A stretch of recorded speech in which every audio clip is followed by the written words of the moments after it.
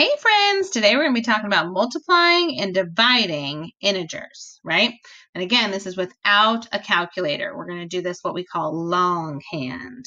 Main thing you want to know about multiplying and dividing is that you make yourself a little cheat sheet so that you can figure out whether or not your answer should be positive or negative. You start by drawing a tic-tac-toe board.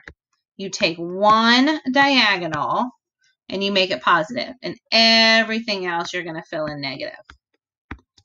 So the first column would be your first integer, the second would be your second integer, and the last one would be your answer. And it works left to right, right to left, or diagonally, right? So if your first integer is a negative and your second integer is a negative, then your answer is a positive. If your first integer is negative and your second integer is positive, your answer is a negative. So basically, if your integers are the same sign, your answer is going to be positive. If at all they are mixed, then your answer is going to be negative. So let's see what that actually looks like when we start using real numbers.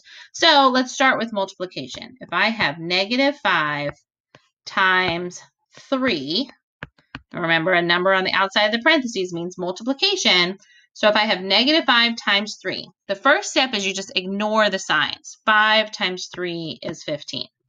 And then I go back and I look at the signs. I have a negative and a positive. Well, a negative and a positive means my answer is negative because that's mixed, right? So -15.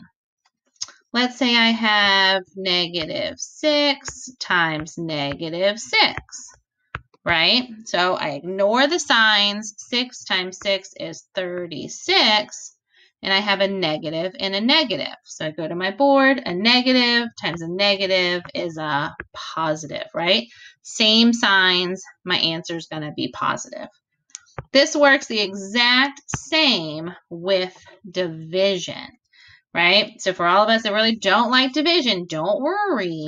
This is not that hard. It's pretty easy peasy. All right, so if I have -10 divided by 2, remember the fraction bar means division. I ignore the signs. 10 divided by 2 is 5. And then I have a negative integer and a positive integer. So a negative and a positive make a negative. All right, let's try one last one. Let's say I have 12 divided by -4, and we're going to put that in parentheses, right? Because that way it groups the negative sign with the integer. So 12 divided by -4, I'm going to ignore the signs. 12 divided by 4 is 3, and I have a positive and a negative, which means my answer is negative because those are mixed, right? So step 1, ignore the sign, do the math. Step 2, use your tic-tac-toe board to figure out if your answer should be negative or positive.